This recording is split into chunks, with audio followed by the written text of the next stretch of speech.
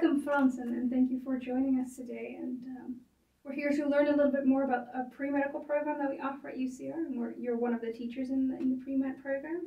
So I'm looking forward to learn a little bit more about the tracks and the courses that are in the pre-medical program.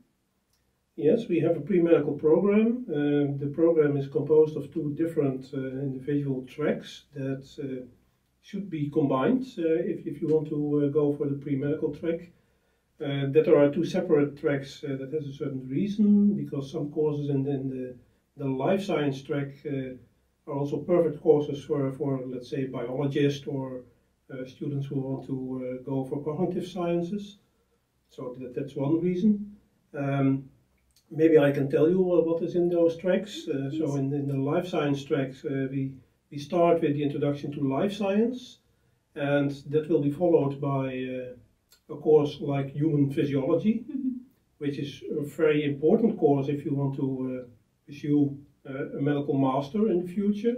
So you have to take that for a pre-medical track. We also have molecular biology in that track. Biochemistry is there, but officially I think that's in the chemistry track. Then we have also cellular molecular biology or physiology. That is part of that life science track. And then we have the other track, the biomedical track, which contains courses like functional anatomy, pharmacology. There's also mechanisms of disease, another important course if you want to do pre-med. And we have there also the infection and immunity as an important course. Yeah. So if I were to sum it up, students in the pre-med track, they basically learn how the human body should function at a very micro level, but also a much more macro level, what can potentially go wrong, and how we then work on solutions for that. That's a rough... That's a rough summary. Very rough translation. Yeah, so you need to have first to know the basis. And the basics start with introduction in life science, and that will be followed by a course like functional anatomy. So the normal order is introduction to life science, functional anatomy, and then you should go for human physiology, and that will be followed then by mechanisms of disease. And it's very important that you have finished your mechanisms of disease as the final course of this combination by the end of the second year, because if you want to go for a medical master, there will be entrance exams during the final semester at UCR, and if you take mechanism of disease, which is a typical spring course, then you are in fact too late with very important information that you need for these entrance exams. So it makes sense that you have finished the most important 4 courses by the end of the second year.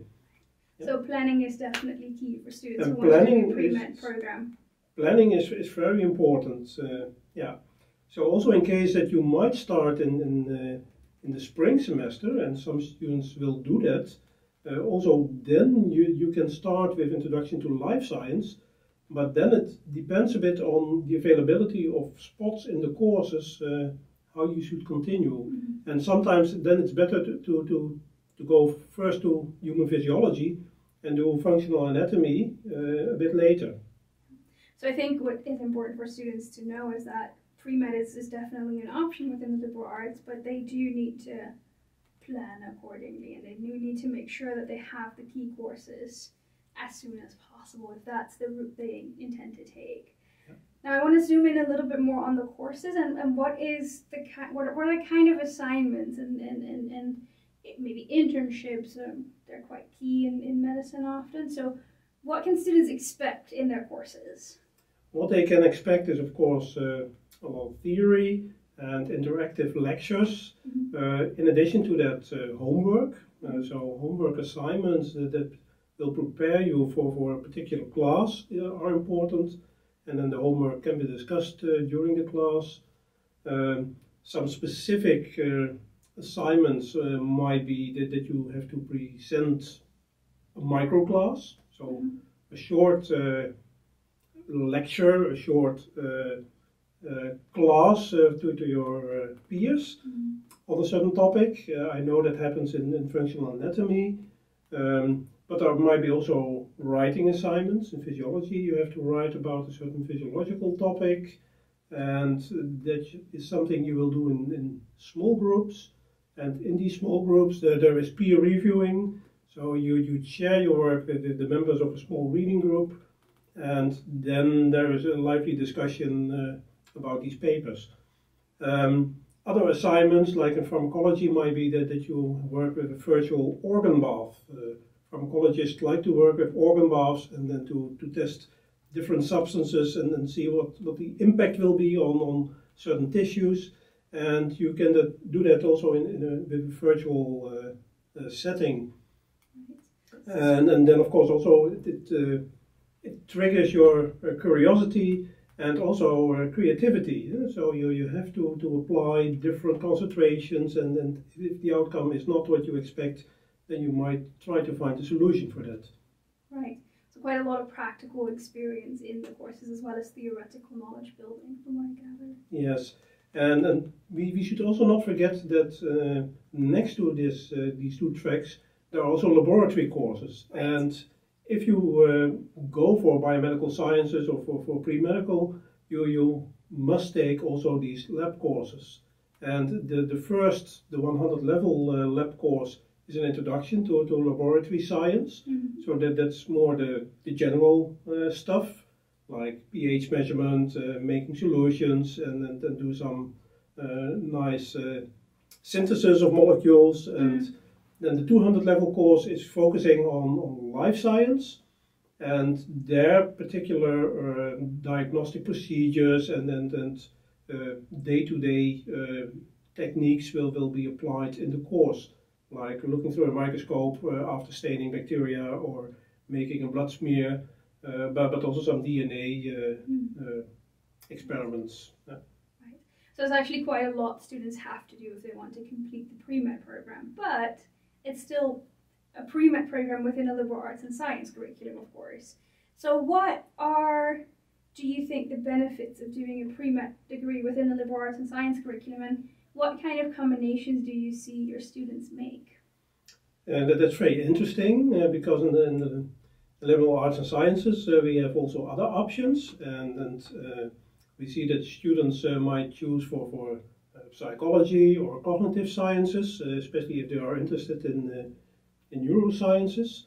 That is also a perfect combination that is possible, but the more rare combinations that you see that people make are, for instance, with history. Mm-hmm. And also recently I had a student who researched epidemical consequences of a military invasion here in Zeeland in 1809, and then she also linked it to historical records about the weather, and they were quite difficult to collect, but it will provide you some interesting facts and an insight in why such a military operation failed, because hardly no soldiers fell during combat, but most of them fell due to disease. Right. Yeah.